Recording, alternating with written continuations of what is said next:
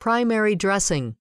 The Primary Dressing tab allows selection of the first product to touch the skin. This includes dressings and hydrogels. To select a product, click the Filter by Dressing Type or Filter by Dressing Brand drop-down arrow just to the right of the selection box.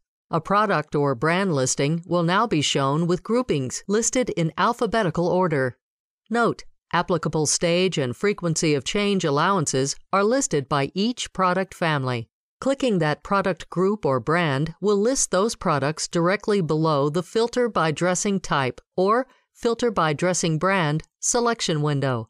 From there, choosing the specific product desired will list available sizes in the dressing size box, just to the right of the Filter by Dressing Type and Filter by Dressing Brand window. Once the applicable size is chosen, click the Add button to move the selection to the Primary Dressing Order area, just to the right of the product selection windows.